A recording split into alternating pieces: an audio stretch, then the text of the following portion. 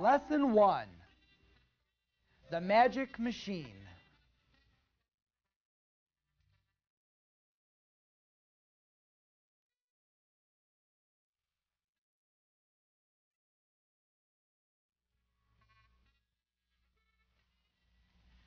Chris and Cross have invented a wonderful magic machine. They've just finished working on it. Their machine has 2 openings.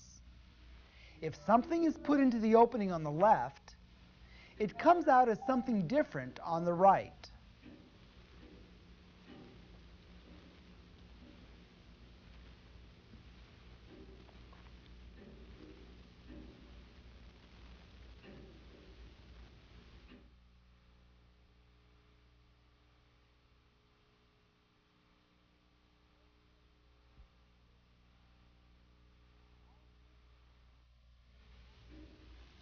Our friends are putting in a pair of glasses now.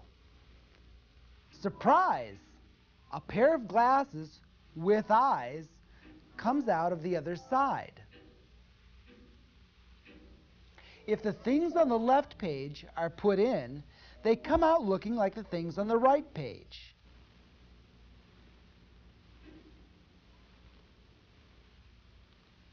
What would you call a machine that works this way?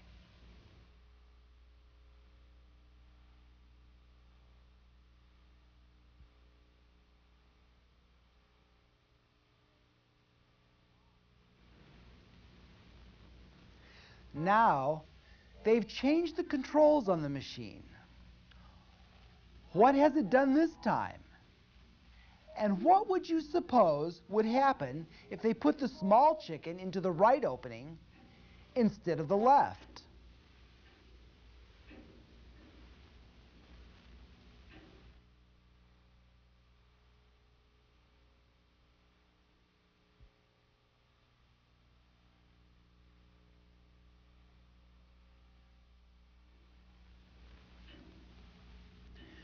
Two cowboys have come riding up on mules.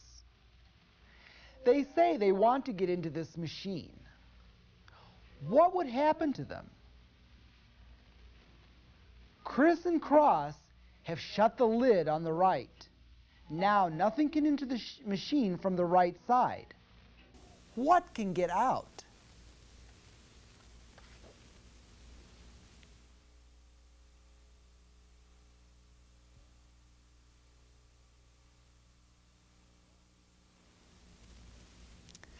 The controls on the machine have been changed again.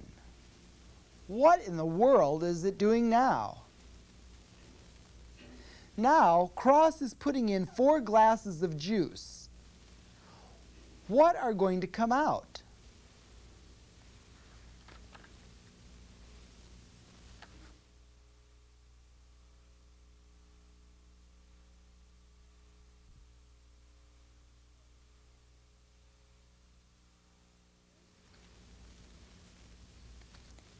Here's one that's not too difficult. But notice that the lid on the right is down again. Can you figure out why?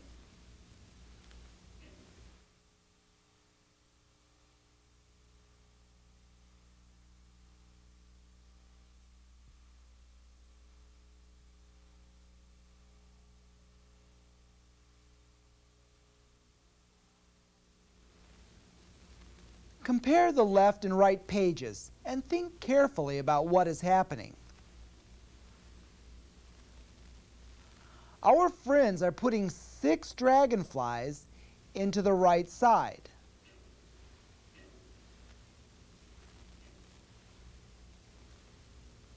What will come out? What will happen if they put the remaining dragonflies into the right side again?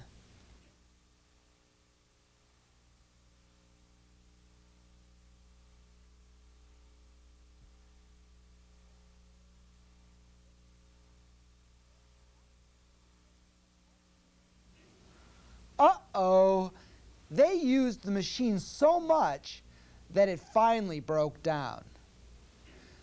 Does your head ever feel all confused and muddled like that?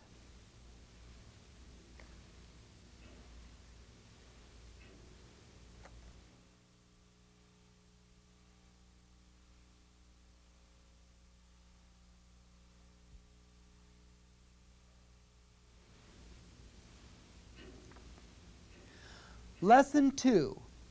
Compare and find out.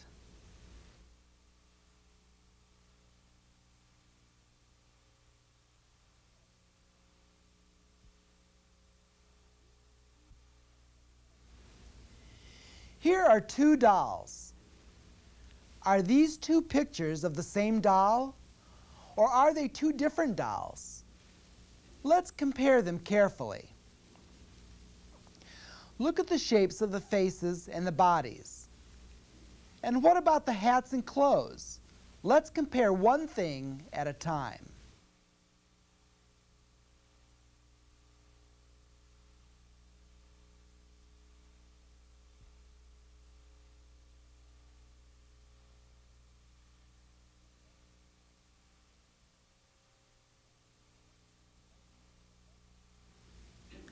Let's compare these two pictures.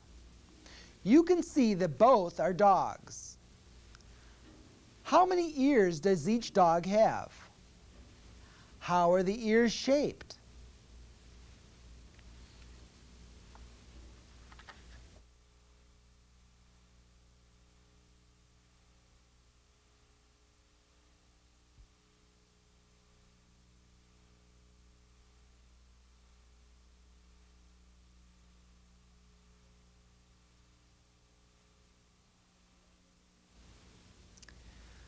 Now take a look at these two pictures.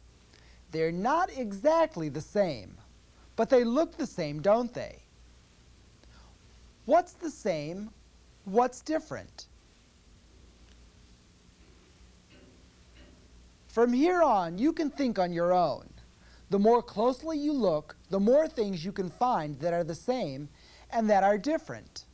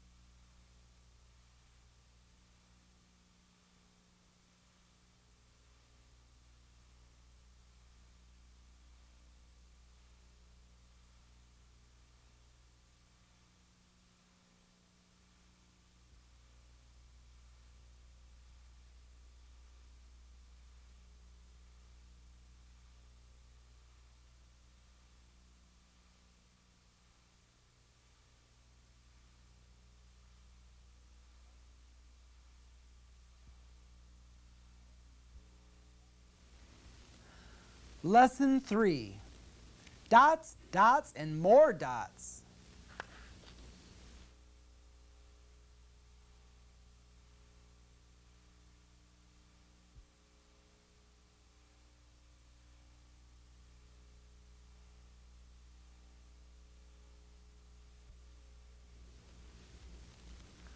Our little friend Chris is running the sewing machine. Click, click. Each stitch is connected together. From a distance, the stitches seem like one long line. The holes of the stamp look like a line too, but because they are really holes, they can be easily torn apart. The ants have found a cookie, lined up to take it home piece by piece. They also look like one long line.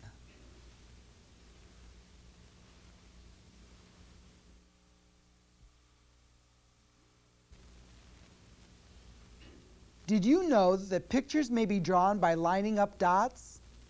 Look at this page up close. You can only see round dots. Now hold it a little distance. A strange face appears.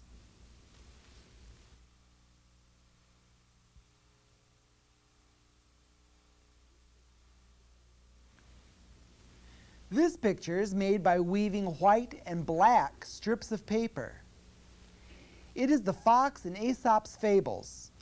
Patterns in fabrics are often woven of colored dots and lines like this.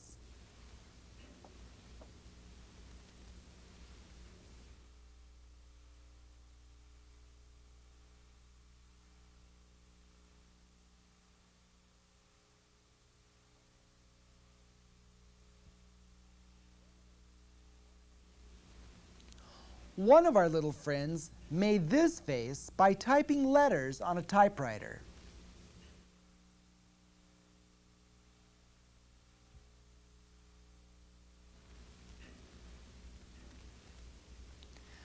Little black sesame seeds can be eaten. But each seed is also a dot. This picture was made by arranging the seeds.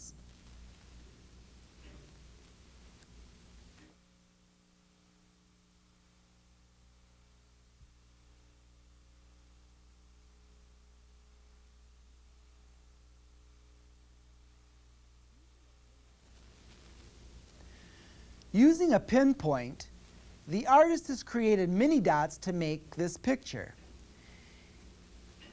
It is similar to the sesame seed picture that we saw on the last page. Look at your own photograph under a magnifying glass. It too is made of very small dots.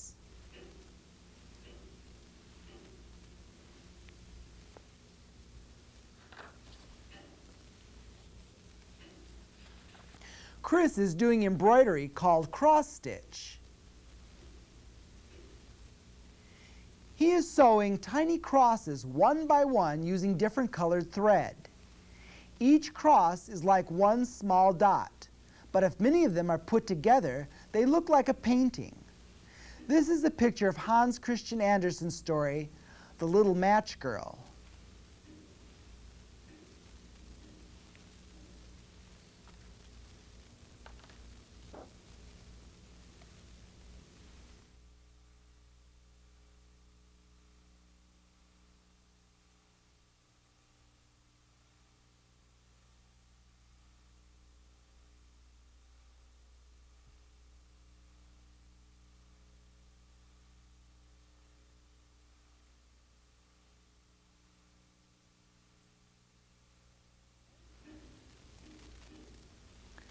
Our little friends are once again using a needle and thread. This time they are putting beads tightly together to make a picture. Completed, it is a picture of a prince riding on a rooster.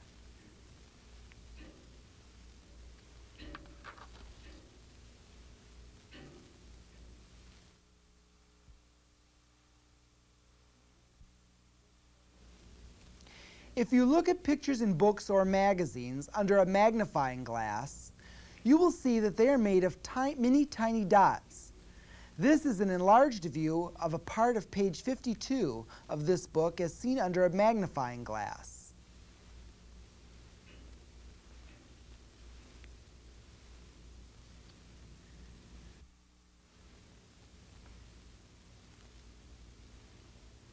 The picture on your TV screen is also made up of individual dots. Look at it for a moment with a magnifying glass. You will see thousands of dots lined up shining red, blue, and green.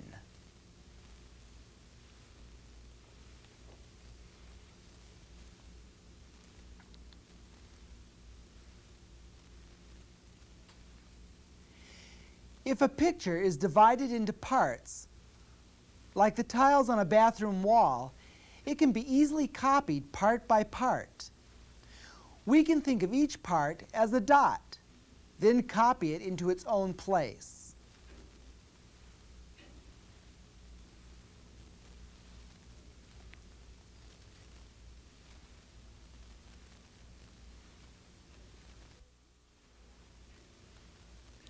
There are many, many things that are made of collections of dots, so let's look for them.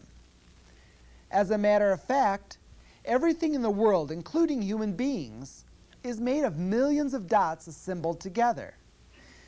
These dots are called atoms.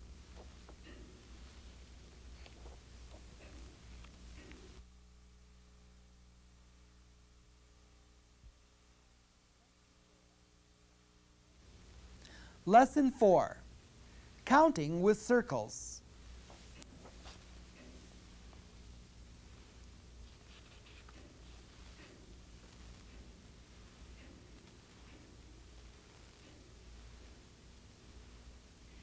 Here are some children. Let's draw a picture of them. Let's make it simpler.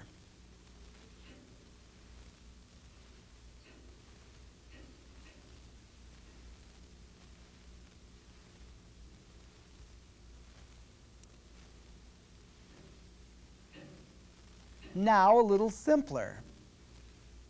Even more simple. The children are now just little circles.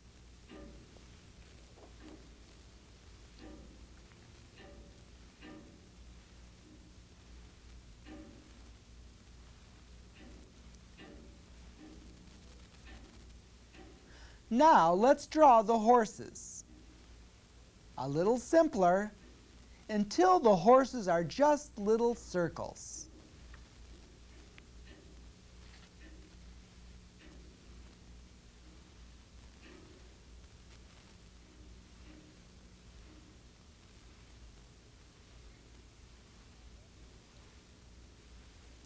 Now let's make both the horses and the children into little circles. Here they are.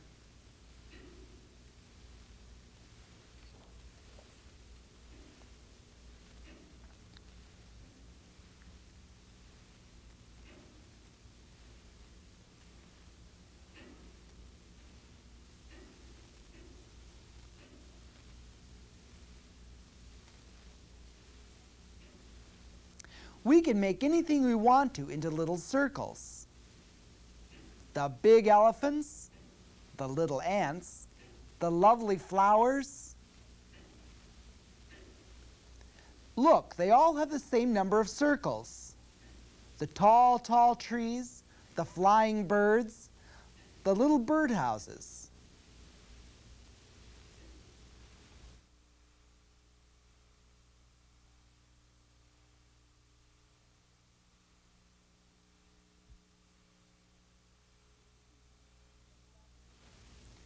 Look at these pictures from left to right. The bird cage is full.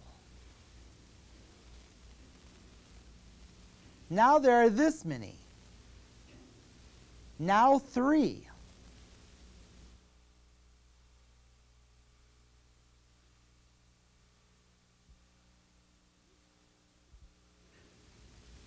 This time, look at the pictures from right to left. 2, then 1 bird, the cage is empty.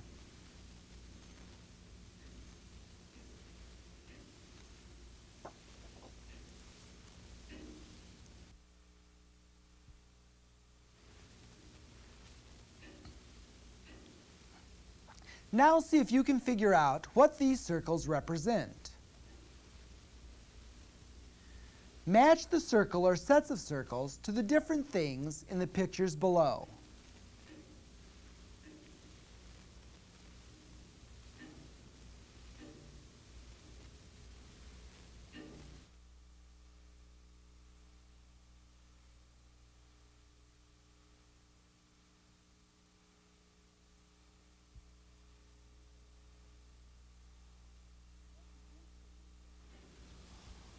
What do these circles represent in the scene below?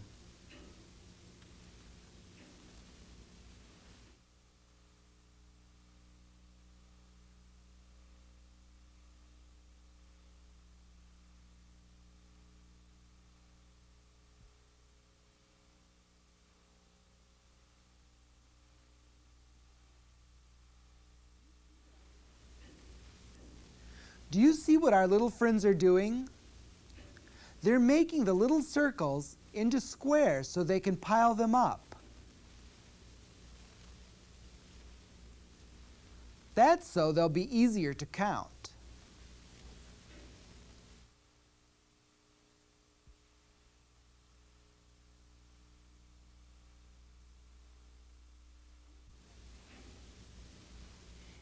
Each number has a name and a symbol which stands for the number.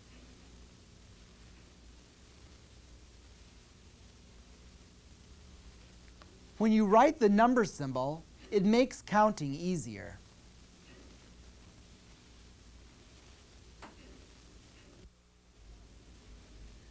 This number is 1. This number is 2. This number is 3. This number is 4. This number is 5. This number is 6. This number is 7. This number is 8. This number is 9. This number is, this square won't fit.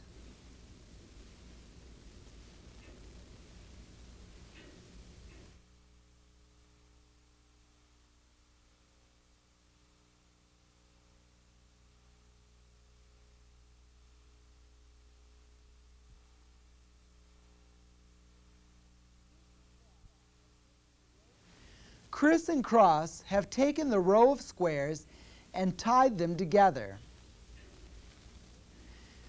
Now they can put them into the warehouse next door. This number is 10. This number is 13. You know what this number is, don't you?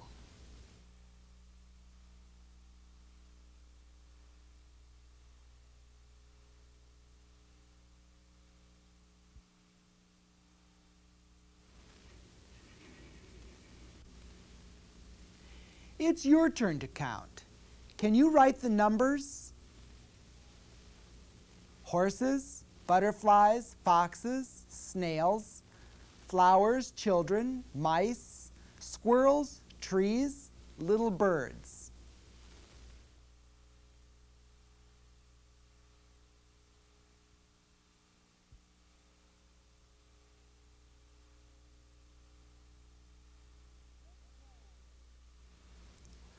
Let's try again. How many of each thing is there this time? Horses, butterflies, foxes, snails, flowers, children, mice, squirrels, trees, and little birds.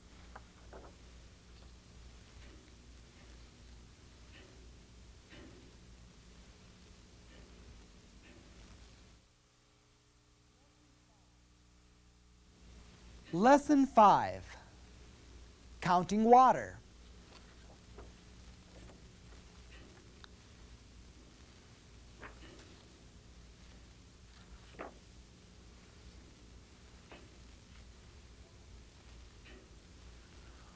Cross is trying to count these peas. What a bother, he says. It would take years to count them all.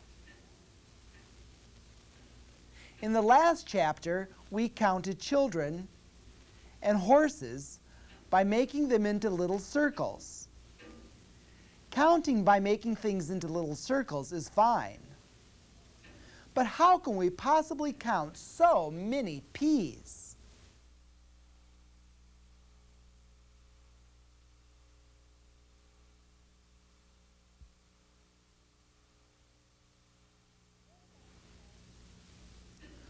What about salt or sugar? There are too many grains to count in that way.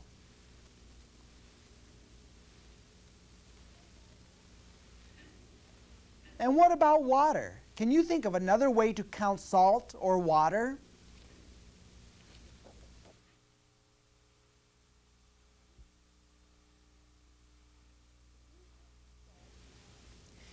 If we put some salt or water into containers like this, at least we have a way to compare.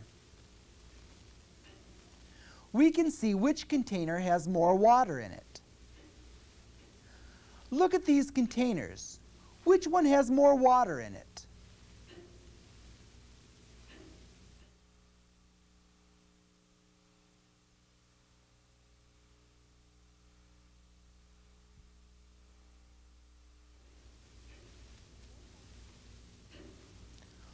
What about these? We can't tell which of these containers has more water in it just by looking, can we?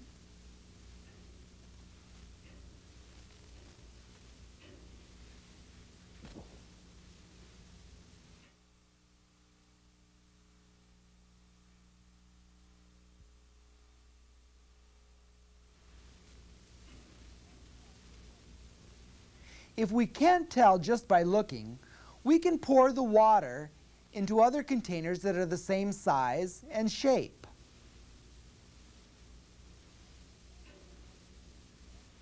But we still can't write down in numbers just how much more water one container has than the other.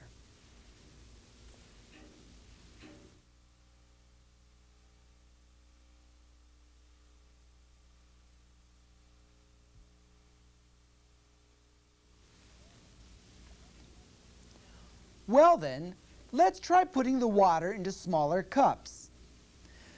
Now we can see that the pink container had 2 more cups of water than the green container.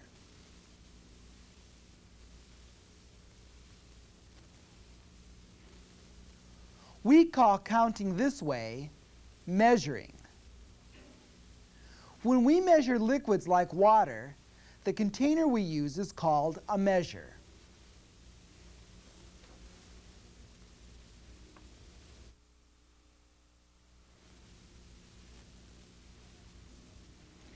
When we use little cups as measures, it's hard to measure exactly. So what shall we do when there's a little left over, like this? We could say we have 4 cups plus a little. But that doesn't tell us much. So we need to agree on a rule. If there's more than half, we'll say it's 1 cup. If there's exactly half, we'll say it's a cup. If there's less than half, we'll say there's none. Take a look at these measures. Using our rule, which would you say are full? Which are empty?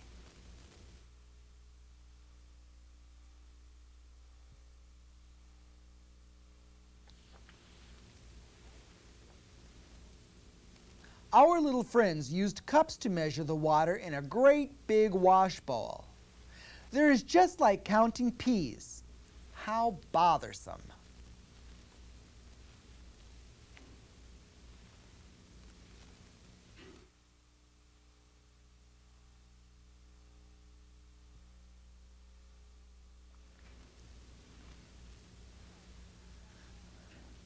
Then our friends had an idea. They took 10 cups and tied them together so they could measure all at once.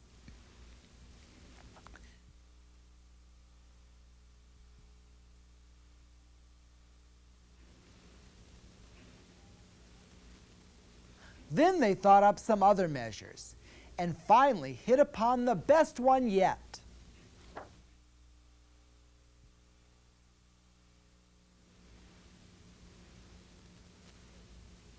This kind of measure was really handy. When they measured the water from the wash bowl again, they counted 68 cups.